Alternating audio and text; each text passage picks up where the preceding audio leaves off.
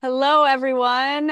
Welcome. This is our second Instagram Live. So we're trying this thing where we go live several Fridays and we are just highlighting some amazing BRM pros and people doing great things in the birth community. And today we have Olga, and she's going to be chatting with us about epidurals and pushing during an epidural. So I think a lot of times people they think, oh, there's an epidural, so then everything goes out the window, and I just have to get on my back and push with my standard knees to my elbows. And we want to share that maybe there's different opportunities. So, first of all, Olga, welcome. How are you doing today? Hi, Lindsay. Thank you for having me. I'm doing great. Can you hear me well? I think I'm kind of. We can hear you well. Our producer, Jonathan, if you could get the screen that's like on a delay to leave so I'm not distracted by seeing myself talk right after I talk. Yeah, sweet, amazing. So yeah, we can hear you great. So yeah, just let us know like how are you doing? What's up? So I'm good. I'm here in Boston. I'm a labor doula, and I support women at birth, and I also like to see them a lot prenatally, so I can help them prep their body for the labor. That's amazing. Yeah. Yeah. And so our topic today, epidurals. So, I myself, we were talking about this before we went live. Like I myself, my first birth, I remember, I was like, oh, I want to do it with no intervention, but I didn't really have like a plan except like to power through. And then when I hit transition or transformation, that period from dilating and effacing to pushing, which tends to be an overwhelming time for a lot of people. I asked for an epidural, and like now looking back, as soon as it hit, as soon as I could like not feel anything anymore, I was already pushing. Like actually even before this like it fully numbed me, I was already pushing. And so, looking back, I wish I would have had some sort of check or something prior to, because they would have been like, oh, you're already 10 centimeters. Do you still want it? And, I hadn't even thought of that. So that's one thing that I always want people to consider if they're like, oh, I feel like I just can't do this anymore, but I wanted to. So it's like, you know, doesn't always and so then I was like, I remember very much, and this was almost 18 years ago now, but I remember I felt nothing. Like it was complete numb, and that's not everyone's experience, but I was fully numb. And so they had to look at the monitor, and I had to look at the monitor in order to tell me when I was having a contraction in order for me to push. So it was tricky. And interestingly enough, that's the only birth I ever tore, right? And it makes sense because if you can't feel things, sometimes you might and you're coached to push a certain way, and you're in a position that's creating less space, like of course like it's going to be different. So what's your experience? I'm sure you've attended pushing with an epidural. What do you see? What helps? What let's chat about it.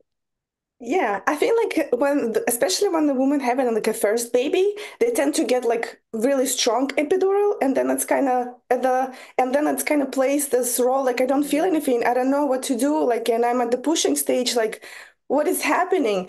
And I've chatted with a woman who had like the second birth, like or second child, and they do it differently. They don't use as much medication as they did at the first birth because it's kind of like they say I don't know what to do, and when I don't feel it, I don't understand what's happening. And when they have a chance to like do it differently, they use less medication, and that helps them to understand like what is my body is doing, maybe I can change something, and what is happening. So like the medication, yeah, it plays a huge role, and as less as you can use, like if you just been in a labor, like you said, for like a 40 hours or something, like long time, and you need to rest. So you take the medication, like epidural, just to relax. And I think it plays, it's beneficial for the nervous system to relax too, and to kind of let go, like, okay, now I can take a breath, or I can rest or sleep. And after this time, like first, usually like first 2 hours, it's really strong medication, and then you can lower it down. So, and after 2 hours after you rest, you can do something, you can facilitate the movements, or you can change the position, or you can return, like get this sensation of your body, or like feeling of your body back, and mm. then continue to like push, or like figure out what to do next. Yeah, absolutely. And I find that we see a lot of these different things online about like teach how to push. Like this is how you push.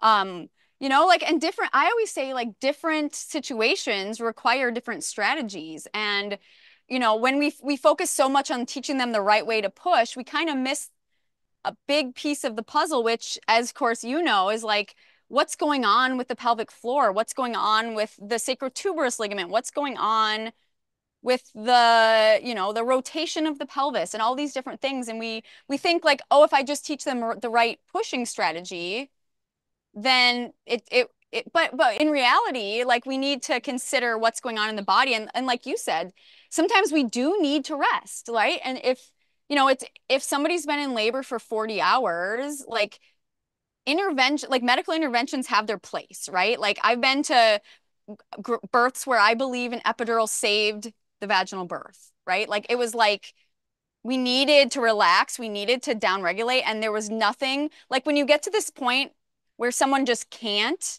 like they're moving from pain to suffering, right?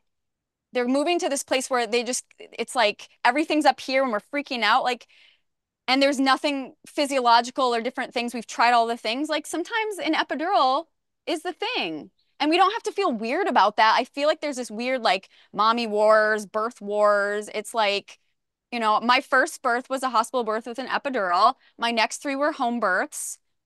And I don't like judge my earlier self, or I don't think my last ones were better. It's just like different births require different things. And it was also an evolution of me as a human, right? Of like, this is what I'm working towards and what I want doesn't mean that that's someone else's evolution. So I think the birth world needs just a little more love and understanding to each other of like, hey, these are tools. We know these tools have a lot more risks, right? Medical interventions do have more risks associated with them. And we know that, I'm a doula, so I'm not the one watching for those, right? Like the nurse, the doctor, midwife, if you're getting epidural, they're going to do things like you need a bag of fluids before, and you need all these different things. They need to watch your blood pressure. And that's something people should be informed on, but then also know like this is a tool. And the last thing, this is what I think what I really want to dive in with you is it doesn't mean that everything is lost, right? It doesn't mean you move from like I've been moving and my doula's been giving me hip squeezes and we've been flowing and we've been, creating shape changes and all of a sudden I get the epidural and I've heard of doulas who are like, well, if they get an epidural, I leave. Or they like they don't need me anymore. What would you say to that? Like, how do we support someone with an epidural? And how does it change, but how does it not change, right? Yeah, I feel like especially if you have an epidural, it's like the doula support is needed, and it's more of the emotional support just to keep Yeah. you back to this like your flow state. Even if Mhm. you was planning to have unmedicated birth, but then you get in and you kind of like starting to doubt yourself, oh, like I shouldn't be doing it. It's not was my Yeah. plan. But then like if you have a doula, it's giving you this power to continue because it's your labor. It's not like a marathon or something. You don't have to be like the first one or like the greatest one. Right. It's your journey. And I think Yeah. if you have a doula who can help you to get back to this flow state and continue like to offer the options, for example, if I'm in the labor and the woman like have an epidural, but the baby is still kind of high, or at the mid Mhm. pelvis, usually where we see like a lot of time the way the baby hang out. I propose a lot of motion, and I say like we still have a lot of things to, we still can a lot of things to do. Like if you wanted to maybe rest first, and then we can Mm. get back to like this moving and help baby to rotate and get down, and then it's kind of give them um there's like a light, I don't know, like a light at the end of the tunnel. Like, yeah, I really wanted to do, like, I really want to participate in my labor, and like, just tell me what else can I do? Like, and yeah, it's always great. And I see a lot of positive changes in like in terms of the baby station, how it's Mm. moving. And like, even though she's just resting, I still can use the tools to like help the baby while she is resting, like to rotate or like just to move or to find more optimal position. And like, even though she's having a epidural, doesn't mean like she just have to wait until everything has happened by itself. That's true. And I have to grab my pipe because it's like you know. But like people think, okay, I've been moving and moving and moving. Now I've got an epidural. And what do? We tend to sit people on their backs like this. And so now it's gravity negative, right? Baby, if we're pushing on our backs, we are pushing against gravity just because of the shape of our pelvis. And like, right, our sacrum is pressed against the bed so it can't move out of the way. And the other thing is the birthing person now does not have movement, right? Like you can't I've never seen a walking epidural. They call them walking epidurals. And I hear some in some locations. Anyone listening to this, let us know if this is a thing where you live. Where I live, if you have an epidural, you cannot leave the bed. You cannot feel your legs. You cannot move. Um, I I've had experience with that woman and having the walking epidural. It's great. really, Yeah. Yeah. wow. Well, It's where just, I am, I think it must be less medication, so yeah, they it's still less feel some. opioid medic it's less opioid medication, so it's like a minimal amount of numbness, but you still don't feel the pain. Hmm. You know, so that's something for people to ask right ahead of time if you're Yeah, yeah, considering yeah. an epidural. See what the options are where you live. Doulas tend to know pretty well, like the scene of where they attend births, like what are options at different places. But here, like you get an epidural, you're done. But I have seen done moving out of a bed. But I have seen just in the last, like 18 years since I got one myself, and even early in my doula career, so like 15 years ago, like way a while ago epidurals were much denser, at least in my experience. I've noticed that as we've gone through the years, people still can feel a little bit like it's not as dense as it seemed to be. And sometimes we can get people onto a kneeling position, right? Like people think, I can't kneel. But actually, a lot of people can kneel with epidurals. I've gotten people in Walchers with epidurals. And actually, there was a birth. She was in labor. It was her first baby. She was in labor for many days and this baby she's had 4 cents so it's been a while but I remember very clearly because she had an epidural after a long labor and she was pushing and pushing and pushing and we could see like a little bit ahead but no more and every pushing effort like strong hard it was the coach pushing I said hey can we try something we flipped her over into Walchers which kind of my that was actually the birth where I was like oh my gosh and what it did was because people always tell me, oh, Walchers is a position to open the inlet. So why are you doing that during pushing, Lindsay? And I realized, no, because the baby's shoulder, if the baby's shoulder is hung up here, even if we're seeing a little bit ahead, we need to open the inlet for a small amount of time, get the baby's shoulder under. Then we flipped her back onto kneeling, which of course she needed help, right? She couldn't get to kneeling on her own. And her baby was born in 3 contractions. So that's just to say, like, even though that wasn't a physiological birth, because, there was a lot of medications on board, so it wasn't powered by the innate human capacity, it still was physiologically supported, right? So there's a difference between, like, the physiology doesn't go away, right? We're still, birthing a human. We just have some different things on board that can make it trickier. Yeah, and I think I have a personal experience about like changing position and having the baby at the pushing stage. I Yeah. was with my second labor. I was in the labor for like 40 hours. I wasn't exhausted because it was like easy labor, but like when I get to the pushing, I saw a lot of videos how the women are having their baby like in a tub, just like in a deep squatting position or on hands and knees. And I was trying that, but the baby was not coming out. And I'm like, I did all the thing, and why it's not working? I'm like in Yeah. this position, but it shouldn't. But then my midwife moved my legs to this asymmetrical like lunge position, and I had Mm, my baby in the next contraction. And that's I'm so like, cool. and for me it was just like. Then I asked her, my midwife, why did you change my leg to this position? She was like, it just was intuitively. And now we know Mm, like because um, if we change the position of our like pelvis or in use gravitation, it helps to have the baby easier. And my during my third labor, when it was really fast, as soon as I felt this urge to push, I immediately get to this position because I knew this is working for my body and like because yeah. it was available to me based on my previous experience. I had my baby with like next contraction. She was born halfway with one contraction. And I all the time when I'm working with my client, I'm making them to feel in their own body like this is what's usually done in a hospital when you lay on your back and you push with your knees to your chest, but and try to like I get them to stand in hands and knees and move different position and just imagine or feel your sits bones, how it's changing position. Do you feel like is it bigger space? Like do you feel like Right. it's changed? And when they see that, it's kind of like a light bulb in there. Mm. It's like, wow, I really feel the difference. And they all sometimes they ask me why it's happening? Like why then every woman in the hospital just like labor in the back? And then I tell them that there is multiple position. Even though if you're gonna have an epidural, you still can be in more um in a better position and easier to have a baby. And like that's the thing I was saying, like try to keep moving, try to like Yeah, keep explore the trying. option.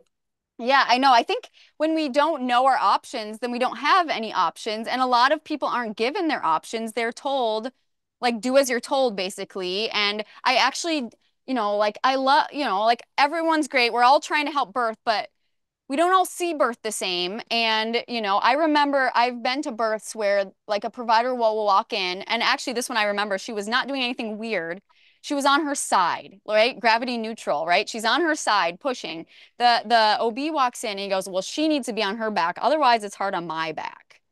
And I was like, and Yeah. then versus, I have another story that just such polar opposites. I had a provider, a midwife actually, walk into this hospital birth, and the shirt she was wearing literally said, "Midwives do it in any position." And I was like, ah. And then I have another photo, and this is a home birth, but it was just so, I don't know. It just stayed with me of there was this mom was hugging a birth ball and pushing, and I was on one side. I think her partner was on the other side, and then there's a midwife. It was a small room in the door jamb on her belly with a flashlight. And I was just like, we can we need to allow people to find positions that create more space or at least Exactly. eliminate like restrictions because pushing uphill against a narrowed space is going to increase tearing, is going to make it take longer. It's going to be more stressful for the baby. Like, and so, and the data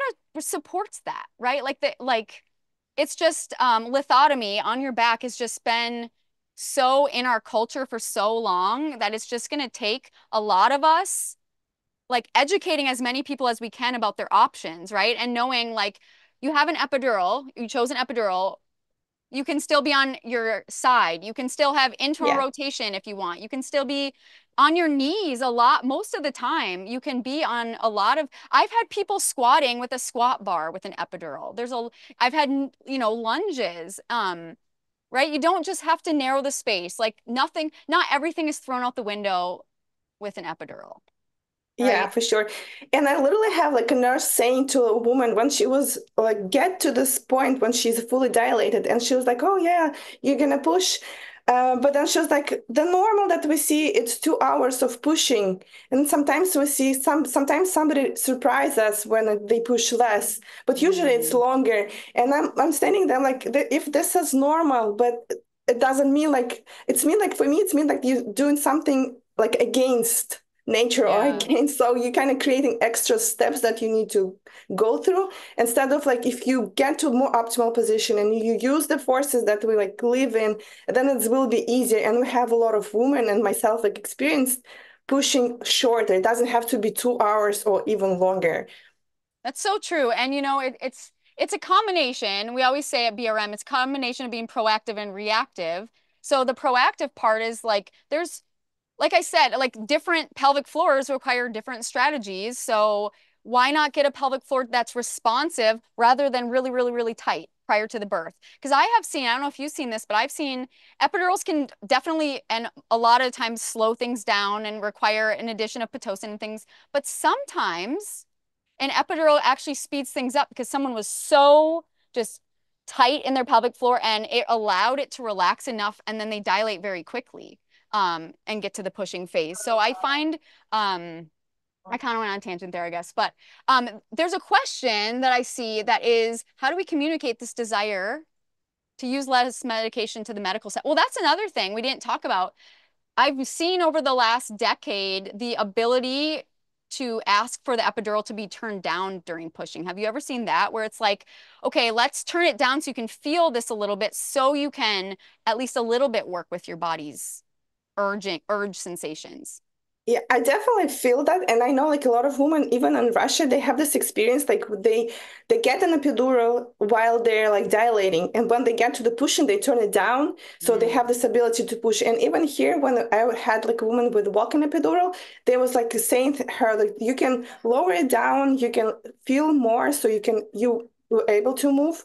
yeah, More sometimes it depends on the hospital. I guess some hospital will say like, no, this is the medication you're getting, but like the thing is with the less medication, if you get less opioid um, painkiller, and it doesn't, I guess it's still you still have this benefit of having an epidural, but it's just working a different in a different way. And it's a epidural. It's a cocktail where you can definitely, I think, talk with the anesthesiologist to just change the cocktail for you in a lot of hospitals they really like wanted to give the woman experience that she really want to have, and if that's what you want, less medication and feel more, but like not be in pain, and like then yeah. I've seen this happen a lot. I think, yeah, it depends on the anesthesiologist. Unfortunately, you don't know who you're going to get. Yeah, yeah, And sometimes they're like great and amazing, and sometimes they try to kick the doula out for the epidural placement, right? So it's kind of um a crapshoot in some ways with that, but I would suggest for people if they are planning to birth in a hospital, and maybe even if they're not, if they're worried about this, like figure it out. Do they allow that? Like, is that something allow? I hate the word allow, but it can be tricky if you don't know the policies going into a birth at a hospital. I think the other thing that I come up against a lot is how do we advocate for pushing in different positions when someone has an epidural, right? Because as a doula, I'm not just necessarily going to like turn someone by myself. So how do we yeah, like what's your like let's say you're at a birth, someone's has an epidural, they're pushing now like 100 more, not 100, but a lot more people come into the room. There's people everywhere and they're like, "Okay, ready, take your deep breath and one, two." And they're what's the doula do there? And what's the yeah. family do? Like what do we all do? I think it's really good to visualize the whole process before you're going into the labor. So if you can talk with your provider how it's usually done, or you just with a doula, I try to like visualize what is going to happen. And in my experience, usually when like they start to push, the first you have to be on the back, and they like with the position and like the check-in with the hand placed on the vagina, and they just want to make sure that the woman understand where she's pushing and how to push. So this is kind of like the first three contractions that they spent on the back, but then but after that it's an option to change the position. And as soon as they start to push, I tell them like, what do you think? I ask the nurse basically like, what do you think if we're gonna move to the side position? She's like, yeah, she could say, yeah, we can try that, but let's do like this pushing on the back first, and then we can do. And then I also always ask like, can we do on hands and knees? Do you think we can facilitate like that position? And sometimes they say like, yeah, I think it's a good position, let's try it. And sometimes just like, no, I don't feel like it's gonna be working. And then Yeah.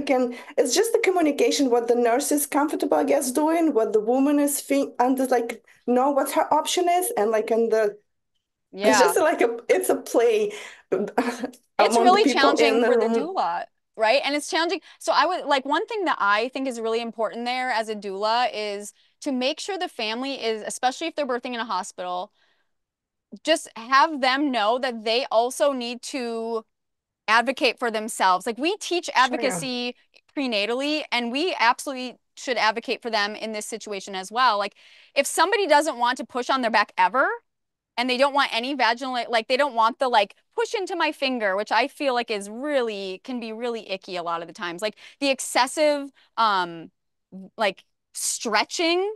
And I don't think that is stretching. I have not seen that to be beneficial. If anything, Mhm. it disrupts things greatly. It's increasing micro trauma to those tissues. And I would rather people leave alone what's our bodies work like innately, and they stretch innately, and having a provider like viciously stretching it is really not okay. And I've seen some really awful experiences there. And I would say like it's a combination. We educate them ahead of time. I definitely make sure the partner knows that they need to have a voice here. And I will say Mhm. like that client who back earlier I said the provider came in and was like, she needs to be on her back, otherwise it's hard on my back. I kind of whispered in her ear, hey, so and so, your provider is requesting you to be on your back. And and then I made sure she know, and you're in charge here, and you can push in what position you feel is right. He wasn't saying there was any emergency or any issue. He was just voicing his preference, and it's her birth, and her preference is the priority. And so she just stayed on her side and pushed her baby out. It's ideal to have a provider that you choose ahead of time and ask them, how do you feel? If I get an epidural, do you need me on my back? What would you do if I got an epidural? And sometimes they will lip service and say, oh, yeah, it's cool. You can be in any position. And sometimes they'll say, which is great if they say this, because then you know you should switch. Oh, if you're on your back, if you give an epidural, we really like you on your back, right? And then you can say, interesting, why? Right? Ask them why. Why do you want me on my back? Like, what's the reason? And that guy, he just told me, and it's like, thank your lucky stars if they tell you these things prior to the birth, because that's just revealed to you a lack of alignment between what you want and what your provider is willing to deliver, so to speak. Yeah, but I feel like if you have an epidural, it's kind of more presence of the like medical stuff too, and Totally. sometimes they will just find the reason The to keep you reason. on the back. That's And true. but if women have this, like if my client have this a bit like uh have this willing to be on different side, I will definitely support it. Even though if they will kind of like whether in me, but I will still like keep asking like, can we change? Or do you think we can do this? Or let's just move and just keep trying to give you the option and just see how At the it end of the day, works. though, they get to decide, right? If someone decides, Exactly. the doula says, hey, would you like to be on your side? Or would you be interested in this? Not overly, like we're not gonna like keep forcing because it doesn't matter what we want. It's their birth. If they choose, Exactly. after knowing all that we've educated them prenatally, if they've, and they still stayed with this provider, which that's their choice, and I don't judge them for that. Like, I'm not them. No judgment from this doula. Like, there's no ego. It's like you birth how you want. Here's the information. Here's what you chose. Now we're at the birth. I'm going to give you your information. I'm going to advocate and remind you of your wishes. And at the end of the day, if you still choose to be on your back and you decide that what they say is what you want, like, I'm going to support that. Yeah, I'm I supporting might that. put Yeah, for some sure. little, right? I might put some little rolls, the BRM tricks. Like, I might put some rolls under your back. I might see if we can like put the knees less out, right? Yeah. Like, we can, even if, so that's the other thing. Like, as a doula, I'm not forcing anyone into positions. And actually, sometimes honestly, people think Lindsay's like constantly just like moving people. No, I give them options, of course, especially prenatally. And then I trust this process. And again, if they have an epidural, they can't intuitively find movements anymore. So I will help them like move their body in different ways. But at the end of the day, like everyone has to be responsible for their own experience, right? And as Yeah. doulas, we're Mhm. like the tour guides or the trip sitters, whatever you want to call us, but it's their birth, and we are here to honor and respect that. Yeah. Right. And I also like to do one like in between the contraction when they're resting to do some releases because even though they are on a That's a good side, point. we can do like sacrotuberous release or like Yes. up to rest. Yeah, I I know cannot all the say weird like words. Obturator and turnus. I know, that's my up fave. to Yeah, yeah. Also do some just the movements when she's resting. So it's a lot of things we still can do so even though we true. have an epidural. Yeah, so it's like physiological birth, like powered by the human innate capacity. Like that's like nothing on board, right? Then it's like there's this Exactly. place of like, okay, we're getting some medical support, but that doesn't mean that the physiological support and awareness for the pro goes out the window. So yeah, I love that. As a BRM pro and as a doula, you can release different things. You're like, okay, where is the baby? Are they in the mid pelvis? Are they in the outlet? Okay, now I know, because if there's a delay, I know what it could be. Like for that one client of mine, remember it was like the shoulder, so we needed to do some of that. For other people, like you said, it's the sacrotuberous or the obturator internus, and sometimes we can tell that based on, as you know, what we assess in their body prenatally, right? Oh, here's another question. Yeah. Let's see it, and then we'll keep. Um, what I hear often is they want a laboring woman on her back with her legs wide open because it widens the pelvis most. So let me say before I turn to you, I have some insider information that pelvic biomechanics is not a covered topic in medical school, and I don't think it's in midwifery school either. And we're hoping to change that. And there is a lot that we're still, of course, learning, and I think we're kind of on the forefront of this, but I believe that we need to like bring this work to the medical staff To because the it hospitals. Yeah. is like I can show you exactly why it's not, right? Like Exactly. as Yeah. you take the hips into external rotation, you narrow the space from side to side. And so I think having more doulas, midwives, doctors, nurses, yoga teachers, OTs, everyone, having people all actually understand the pelvic biomechanics and even teaching it to the families, right? Like we can show it. We can show this bone is connected to this bone via soft tissue. So if you take this bone and you pull it to the side, it's going to pull something with it, which is this bone. And then it's going to narrow. The one thing that they get right on lithotomy on the back is the deep hip flexion, right? They're pulling the knees in towards the body, which is going to pull the sits bone along for the ride. But then we have the situation that the sacrum is against a bed, right? So it's not that babies, and here's the deal, like I don't think everybody should be in like the most outlet open position, right? Do we always need to internally rotate the femurs and reach up? We allow the like birthing person to, move intuitively, and then we instruct if there's a delay and if we need more space, right? Because I've seen people overly instruct the internal hip rotation to someone who doesn't actually have internal hip rotation because they haven't, they didn't prepare it in pregnancy and cause injury, right? So we shouldn't be forcing these deep extreme motions, especially during an epidural where someone Not can't failing. feel to Yeah. tell us. Yeah. Yeah. Yeah, I definitely feel like I even have the woman she was pushing, and then we were trying to use the different position, but the nurse keep bringing her leg into this position Yeah. and keep saying like, I want your pelvis to be open. Let's just keep this legs up and like be in the back. I'm like, this is not the time when I wanted to like tell you that this is Exactly. not the position for opening the pelvis at this time, but like, You can't, yeah. And the thing is we can't fight. We don't Our clients don't want us to fight through their birth. exactly, That's yeah. inappropriate, but they do. That's why educating the family, right?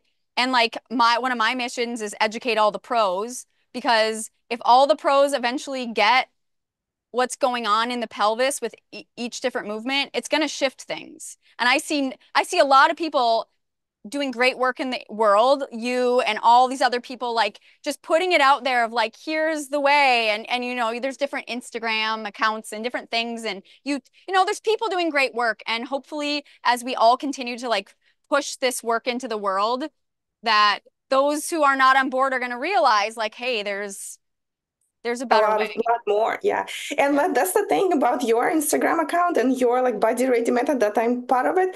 It's when I firstly saw your account and I saw all this like a movement that you do with the pelvis and showing. And for me, I was like, oh wow, this is what is actually happening. And I really wanted to know like why I have to be in this position. What's Yeah. changing if I be in the other position and how can I help? It's just all this knowledge. It's a science and it's really makes a huge difference just sending my brain into like what I need to do, like what next can I do, or why I have to do this. So it's really great, and I feel like especially the medical personnel who it's studying it should be talking or should know about this birth biomechanics and like should be focusing on like up to date study and research, not just like use the whatever was told like 100 years ago and I just know. can keep continue it. But like we are here, have so many knowledge and like so many new information that we can help to have easier labor, not to just stay within like a norm, hospital norm, and we're not gonna do anything. It's all let's